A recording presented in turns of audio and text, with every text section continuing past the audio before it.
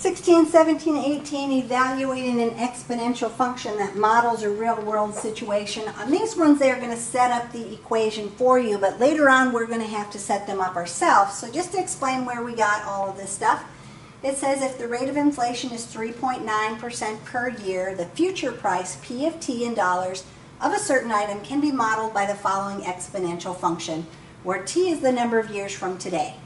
So, $3,000 is actually the price that what they invested or put in there. The 3.9%, because I'm gaining value, I have 100%, the full amount I invested, plus the interest. So 1 plus 3.9%, and then it's going to be to the t years.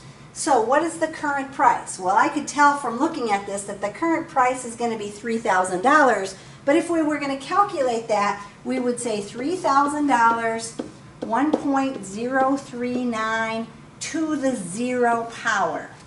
Current price means I haven't spent any time yet. So anything to the 0 power is equal to 1. 1 times 3,000. 3,000 is my current price.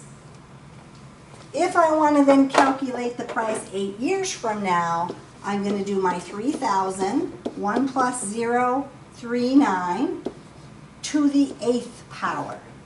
So on my calculator, I'm going to use the caret key. And I'm just going to put it in like that, make that look like 3,000. So, plugging that into my calculator. 3,000, parenthesis, 1.039 caret to the 8th power, close my parenthesis, round my answer to the nearest dollar. I'm getting 4074.2, so I don't have to round it up. So 8 years from now, it's $4,074. So started out at 3,000, my inflation was 3.9%, so after 8 years, it's $4,074.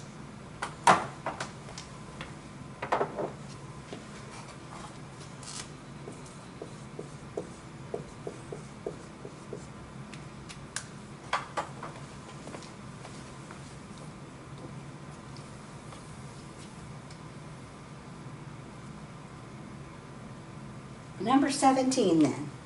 It says the radioactive substance uranium-240 has a half-life of 14 hours. The amount of the sample of uranium-240 remaining in grams after T hours is given by the following exponential function. So what they started out with was 1,200 grams. I'm doing half-life.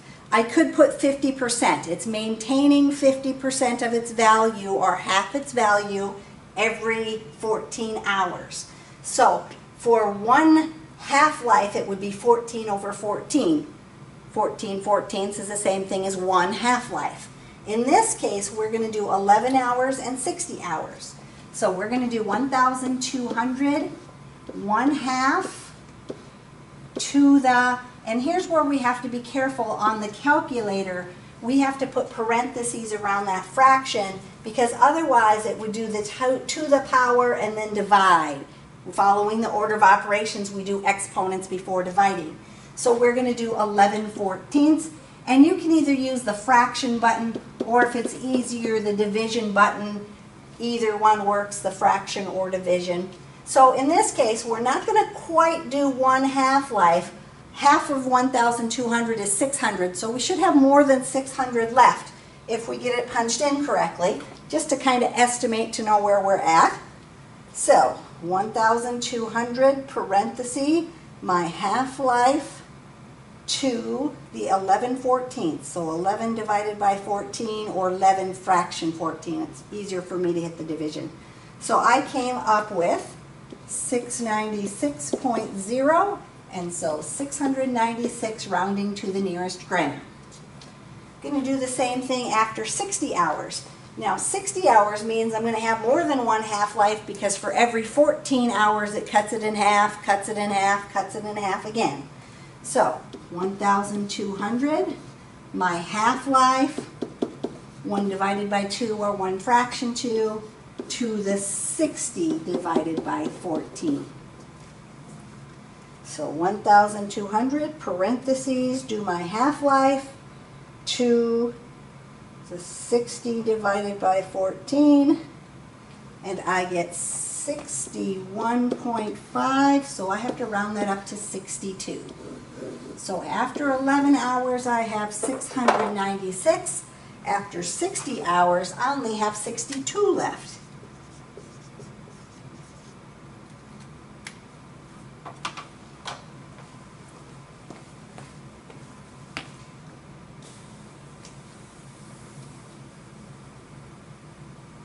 And number 18, going to be doing the same kind of thing. They're doing half-life again. The radioactive substance cesium-137 has a half-life of 30 years, so every 30 years it cuts it in half. The amount AFT in grams of a sample of cesium-137 remaining after 2 years is given by the following exponential function. Again, here we're starting with 621 grams. We're doing the half-life, and then we have the time over 30 years, because that's what our half-life is, every 30 years.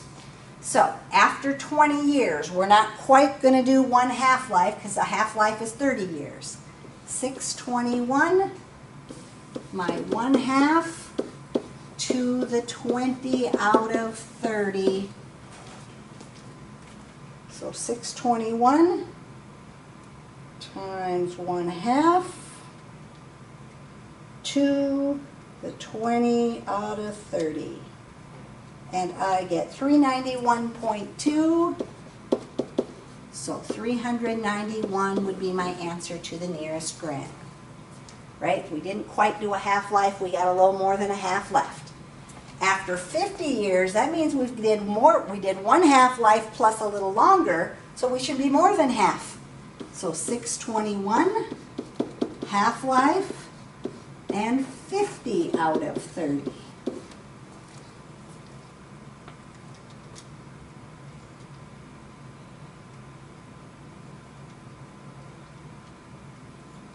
And if I put that in, I get 195.6, so I round it off to 196.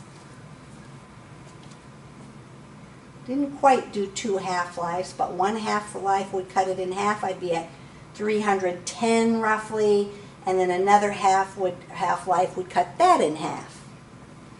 So 195.6 rounds off to 196.